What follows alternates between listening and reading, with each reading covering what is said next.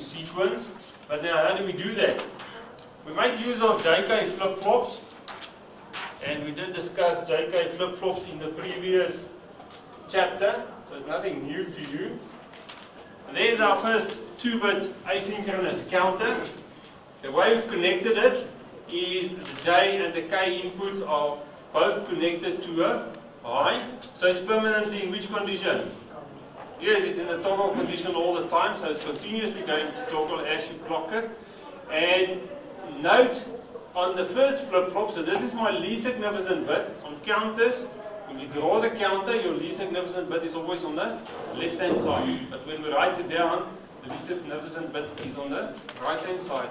There's Q0, there's Q1, the two outputs, and then this, on the first flip-flop, the output here, the not Q output is connected to the clock input of the next flip-flop. And that's why it is asynchronous. And the clock only goes into the first flip-flop on that clock. Right? So obviously this flip-flop here has to wait for this flip-flop before it can change. This one changes immediately on the clock pulse. And that's the reason why it's called asynchronous. As soon as you have the clock pulse going into all of the devices at the same time, then it is synchronous. But those synchronous counters we're going to discuss just after this. Now let's develop the timing diagram for this.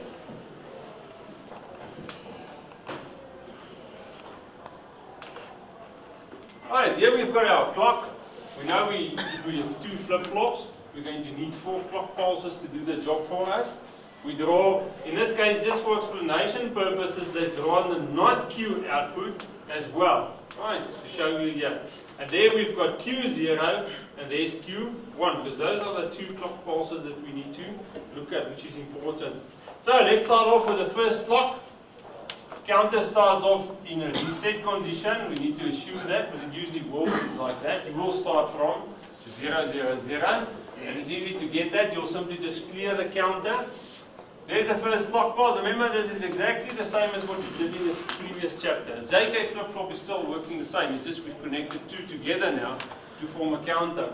So there's the first positive edge. It's a positive edge JK. Do you agree? There's no bubble there, so it is a positive edge trigger flip-flop. As soon as the first positive edge comes in, what is Q0 going to do? It's going to toggle, so it goes to a 1. Right. Now, what is Q1 going to do? Q1 now looks at not Q0 to see if it's going to toggle or not, because this now becomes a clock pulse input for Q1. Do you agree? Because there it goes. Right. Okay. The clock hasn't got an influence there directly.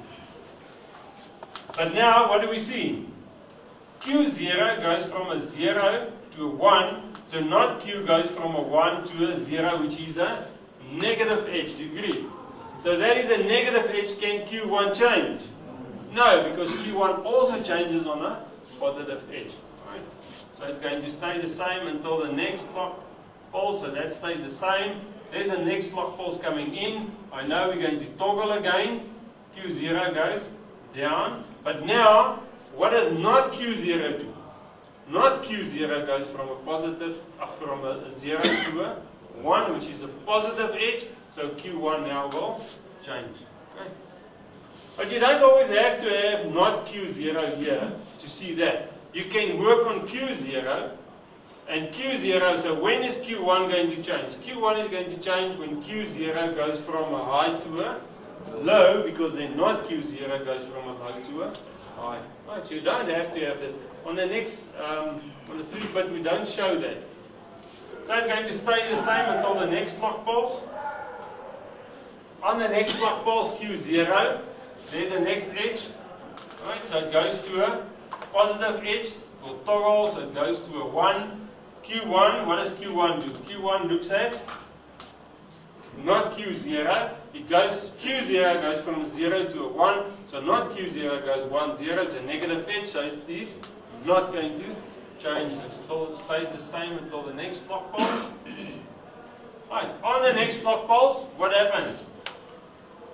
Positive edge, Q0 toggles, it goes to a low. Right. And what does Q1 do? Q1 looks at not Q0, and that goes from a low to a high, which is a positive edge, so it's going to toggle. And let's see if it's correct. We started off with 0, 0, so that gives me a decimal value of 0.